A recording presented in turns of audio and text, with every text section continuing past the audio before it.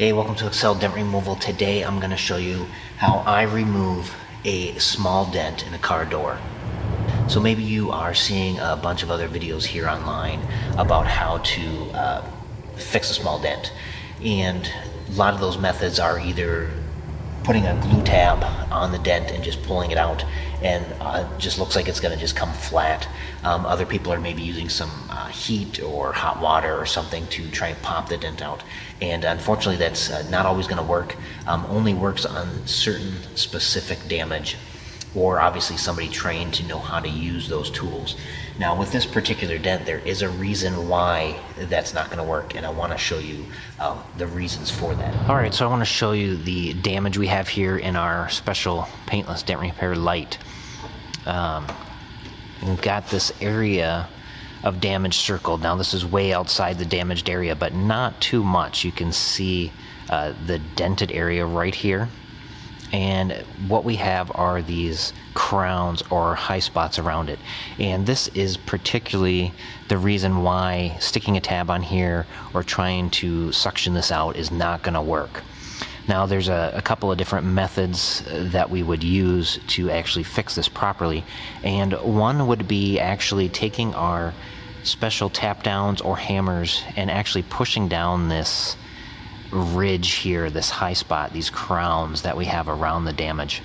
And the reason being is what happened was when this got hit with another door hit, smacked it. It doesn't just push in and become just a dent. The metal flows certain directions, and that's another reason why we actually have to fix it a certain way, is because we actually have to understand that flow of the metal and how to flatten it back out.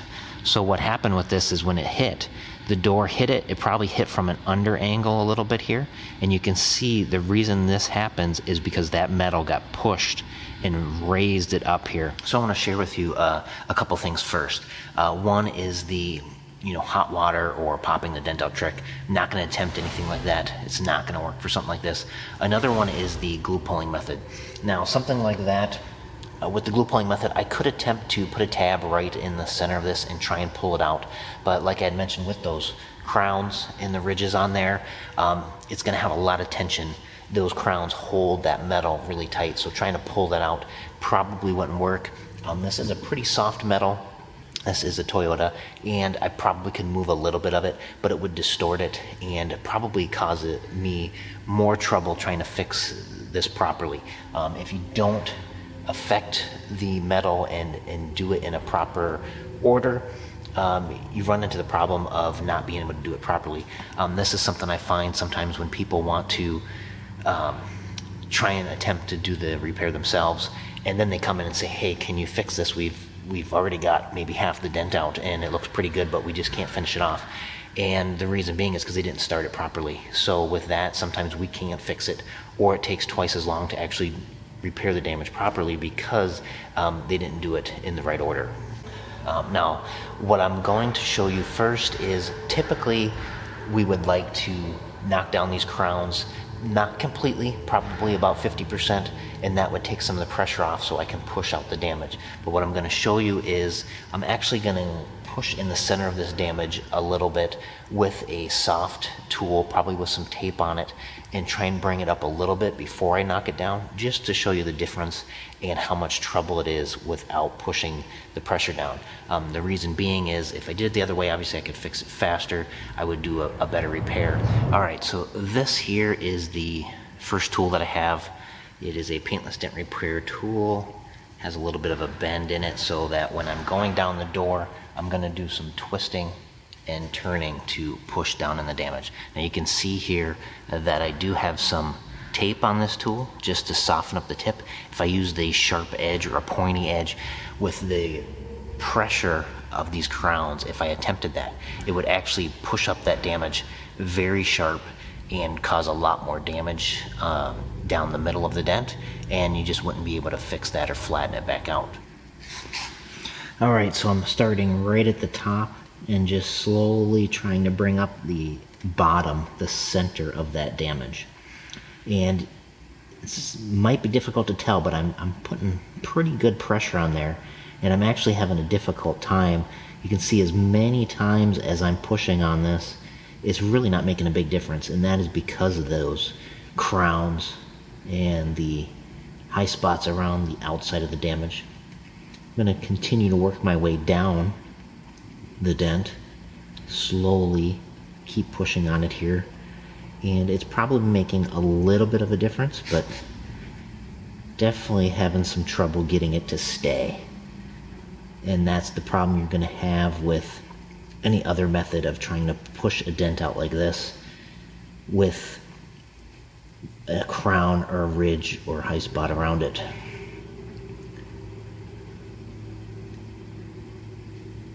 Just continuing to work my way down. As it gets bigger towards the bottom, I'm moving back and forth, still trying to stay in the center and bring it up a little bit, but it's just not making much of a difference. So I definitely will have to get in here and bring down those crowns.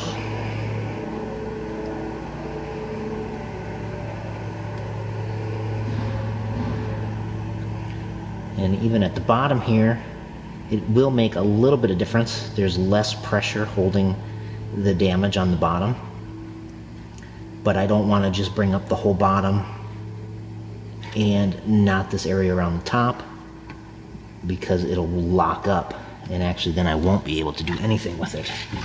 So I'm gonna take that out there. You can still see there's still maybe softened it just a little bit through here, but I definitely have to take these crowns down. So let's do that next. All right, so I've got a few different options for knockdowns and hammers for bringing this down, and a few that I'm gonna use here. I'm gonna try a few different ones, but I wanna point out some issues with using certain ones over another.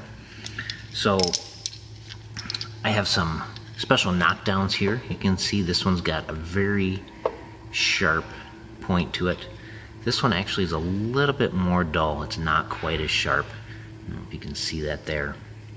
And then I have this one here, which has a metal end to it and a big rubber cap to it. So that will work pretty well for some of that too. Now the reason being you don't want to start with a sharp one is if I take this sharp one and I'm hitting it on there, this tip is designed to for very detailed, very fine work. So hitting this knockdown here will actually make little divots in there. So I want to start with something soft. Now a couple of hammers I have here. This is just a regular general hammer, and not too much. It's got more of a solid hit side on it and a little bit hard rubber, so that it just has a different feel and a different hit to it. Here's another hammer with a blending hammer. Got another sharp tip on that end that I use sometimes. This has a cap. It has a metal head that I can use sometimes. Right now I've got some tape on it that helps soften up the hit a little bit. Now when I'm knocking down damage like this, I actually want to be as close to the panel with my head here as I can, so I can actually see exactly where these high spots are. And I've got my other light here as close to the panel as possible, so that I'm looking at the reflection, knowing exactly where I'm pushing on it here. Taking this soft cap again with the soft hammer.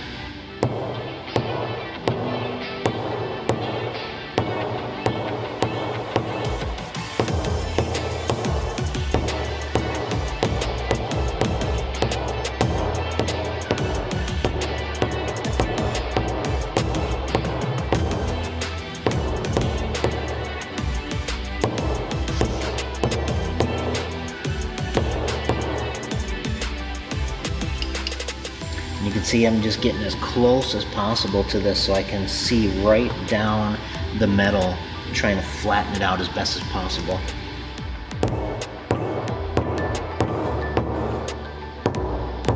Alright, so after some of that knocking down there, let's see if we can see just a little bit of difference here.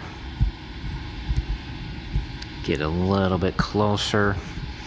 What you're going to want to look at is you're going to want to look at the damage in the light itself, in those stripes.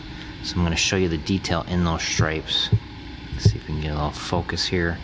So backing off just a little bit here, you can see there's just a little bit of low. It's kind of a waviness to it. There we go. We can see that just in that line right there, it kind of widens out. There's a low spot there. Took out most of the crowns. There's still going to be just a little bit in there that we can see. If you just look into the detail, there's a little bit. Let's back off here a little bit more.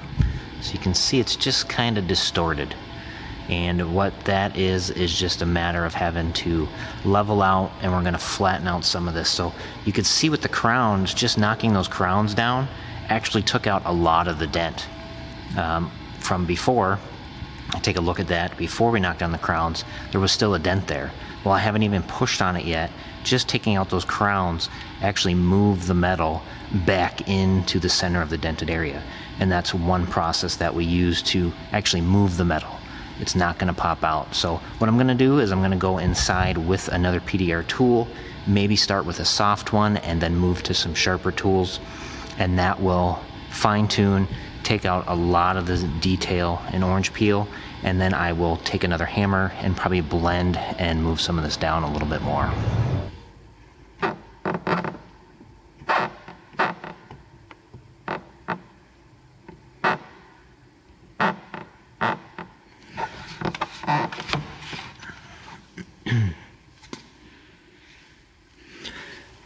Alright, and I'm just in the center of that dent again. Still got the soft tool, the tape on it, and just lightly trying to bring up this center, trying to bring it soft. I don't want to poke a sharp tool in there. That's only for fine detail work. Right now, just softly bringing it up. Not making any poke marks. Nothing that's extreme, immediately visible of where I'm pushing. Just softly pushing on it. Here I've moved to the top, kind of where that outside of that crown was. Still a little bit of a low area there. So I'm bringing that up and working around the outside of it here.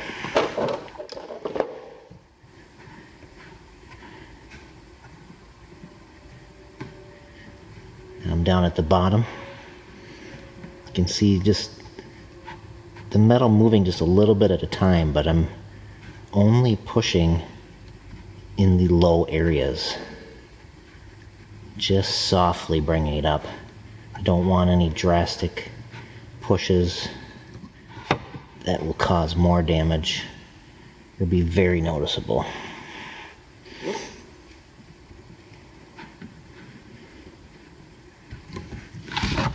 Alright, we've got that pretty close there. I think there's still a little bit of crown right up at the top here, so I'm going to try and knock that down a little bit more, one more time.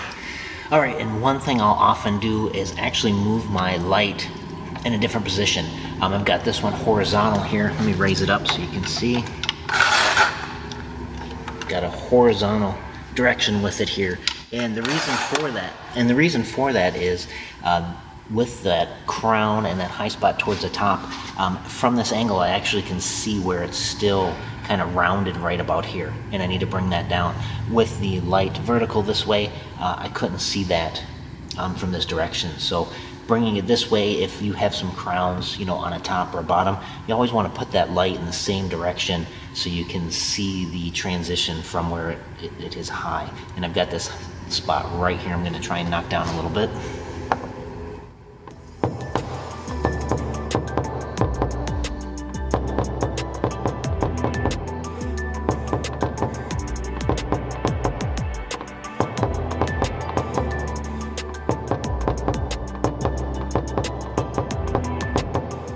And here I'm just using this knockdown right here with this a little bit wider tip on it and a very sharp tip.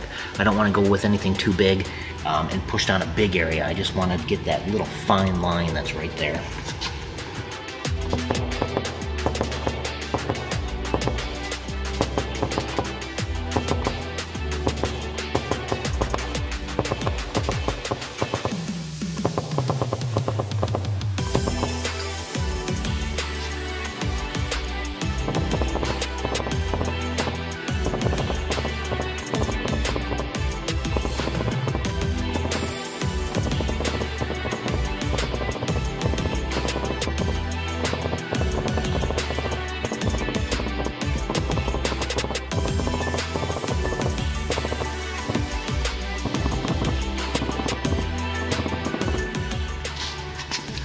And so you can see when I'm doing the tapping, it's almost the same as the process from the inside and pushing on it. I'm not making a big hit, not a hard hit. It's just a very light pushing down of those spots. Even if you look at it really close in the light with strong detail, you can almost see the vibration of the panel, and that vibration actually moves the metal too. Yeah, all right, so I'm gonna go in here probably a little bit with the softer tool down at the bottom, and then a sharper tool right in the center of that deepest part of the damage. Gonna work on it a little bit more here to do that, to finish it off. You can barely see any of that detail in the camera. I could probably show you just a little bit, but it's such a fine amount that it's very hard to pick up. But obviously I can see it with my lights and my eyes to be able to see it. So I'm gonna work on a little bit more here, and then we'll show you the final result in detail at the end.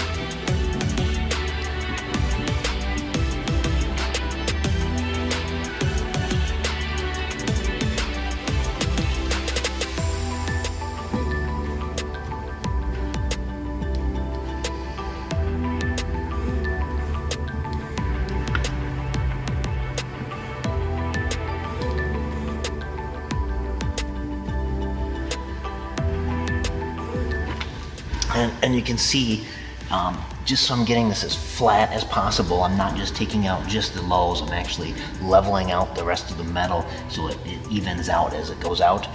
And I've got my light here as close to the panel as possible, put my head as close as possible to the panel here so I can just see that it's not still a little bit low, and blending out the rest of the damage here.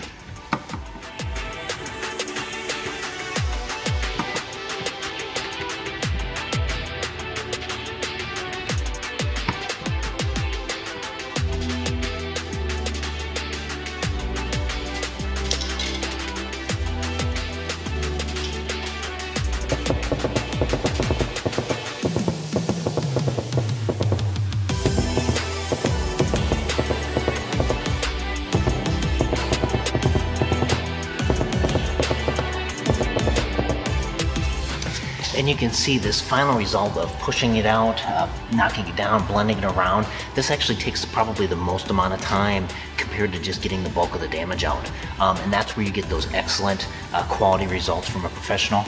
They're gonna be able to get this completely flawless and looking excellent. So I'm gonna speed up the process here so you can watch me finish this damage. But you can see that this is gonna take me a little bit of time, but I'm gonna get it looking perfectly smooth.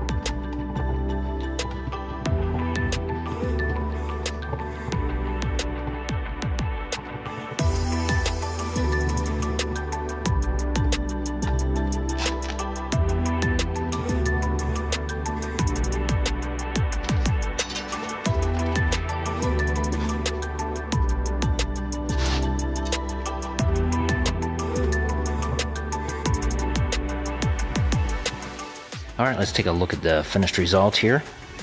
Get up close.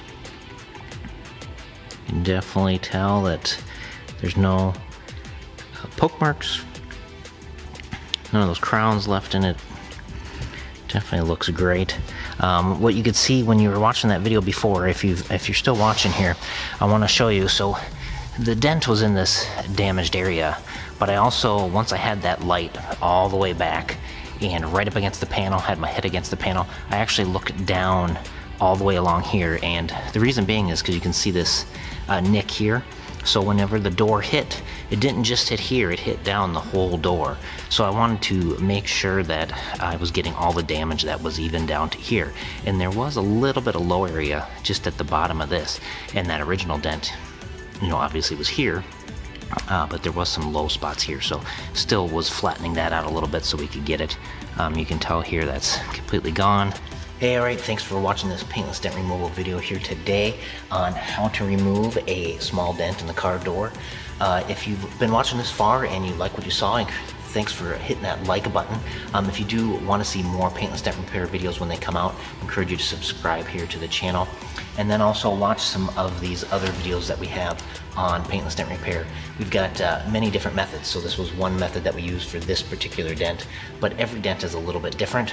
And we've got glue pulling, we've got other damage to other panels, we've got hail damage repair, everything like that. So check out some of these other videos. Again, thanks for watching.